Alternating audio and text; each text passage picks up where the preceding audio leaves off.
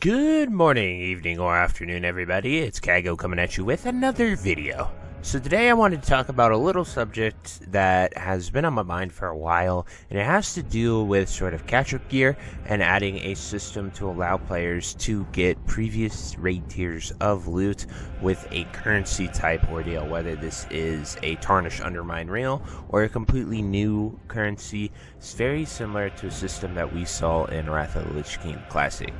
But before we begin the video, be sure to like, comment, and subscribe. Everything you guys do helps my channel grow, helps me get discovered, and helps me help as many people as possible, which is the entire point of my channel. So without further ado, let's get into the video.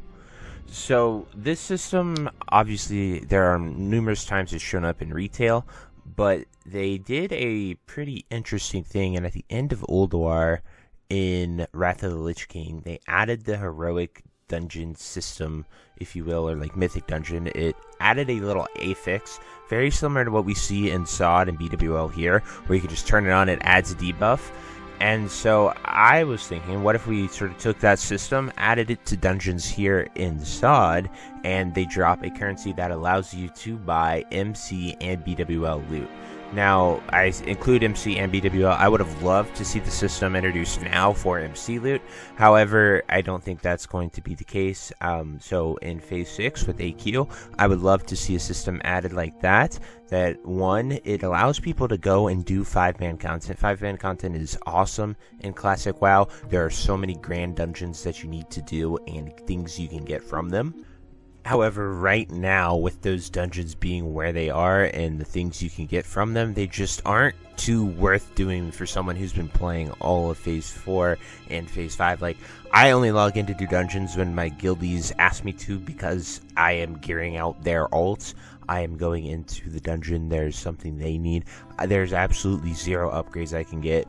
And sure, I could buy the bags with the Undermine Reels right now, but I have over 10,000 gold on my account for my characters alone, and then I have like over 10k in our guild bank that I just manage and spend for my raiders on whatever the heck they need. So it's just really, there's not much incentive for me to just be a completely geared character on both my characters and go out there and do 5-man content. So the incentive would be to get this currency and go after big ticket items, items you need, items you are missing. Because when we look at MC and BWL, yes, there is like that sign of horizontal progression, right?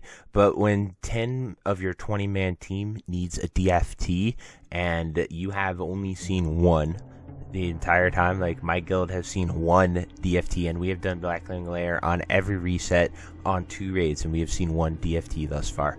So it's just really, it sucks because that means when you're doing AQ, you're gonna have to go back and make people come there, and you're gonna have to do just DFT runs, and then because of the affixes and the extra loot and the shot from Neff, you're just gonna full clear BWL, which is old content, and the only item that you can use in there is a DFT by the end of it, and when you're going into Phase 6.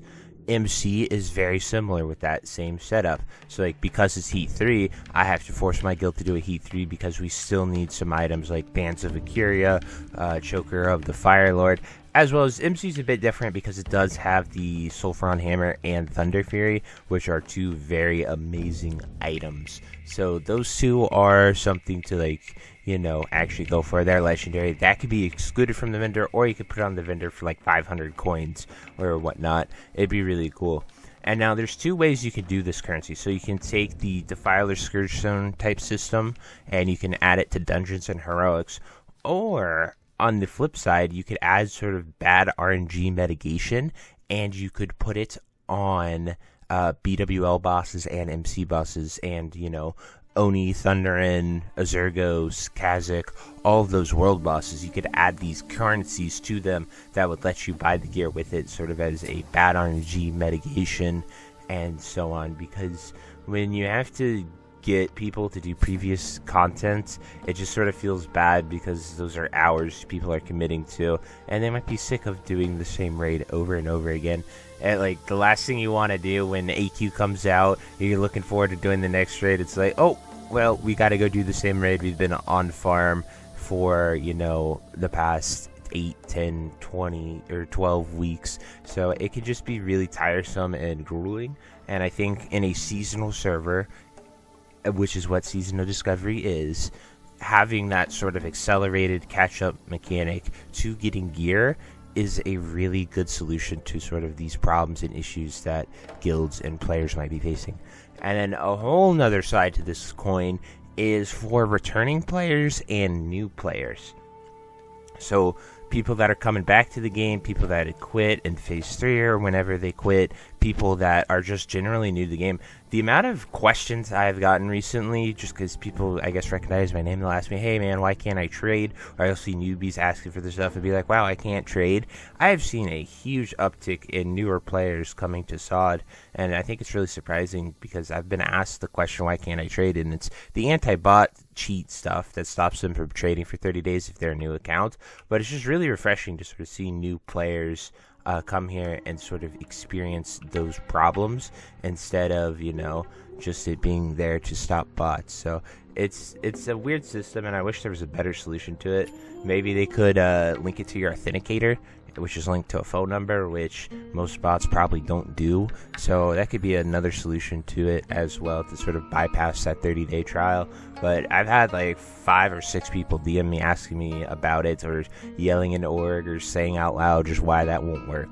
But when newer players come back, the biggest thing that I think keeps them from getting into raid is the gear, right? Is not being on the same par as all these other players. So you have to find a guild or a group that's willing to invest in you as a player, and that can be very hard to convince people when there are hundreds of geared players that they can just take instead of you. So you really got to find a really awesome guild that picks you as a person and not your gear score, which can be very difficult in this day and age, especially with a mega server. So that is another reason why we could see a catch-up currency mechanic be added to SoD, because once again it is seasonal, and so we don't have the permanence of classic, we don't have the permanence of a realm. SoD comes to an end at some point, at least it's supposed to. They might send us a TVC, they might do some crazy stuff with it. SoD's a very unique sort of experimental trial for a lot of stuff, so I don't know exactly what their plans are for it, but I think on a seasonal round, having that gear catch up so people can get into the game, they can get to raiding, they can do the most recent content, and they can give other people something to do with the game. Like, I still need a choker of the Fire Lord on my mage. If DFT was on any vendor, I would literally spend all day, 12 hours a day, grinding out on my druid to get that DFT, because it's insane to give it to a tank first, or in any regard, as long as they're hit capped. Like, they can be hit capped from that. You really only take a DFT or a Band of Akuria as a tank, because you really need that 2% hit. But once you have one of them, the others you can get elsewhere. But anyway, guys, I truly hope you enjoyed this video. I would love to hear what you think about them adding a currency system to the game for MC and BWL gear once AQ is out. But anyway, I hope you enjoyed the video, and until next time, I'll see you later. Have a great day. Bye-bye. Hey, you. Yes, you. Are you still there? Well, I appreciate you for taking the time to watch this entire video and making it to the end here. If you enjoyed this video, definitely check out the other videos about World of Warcraft listed in these playlists down below. And thank you again. Have a great day. Bye-bye.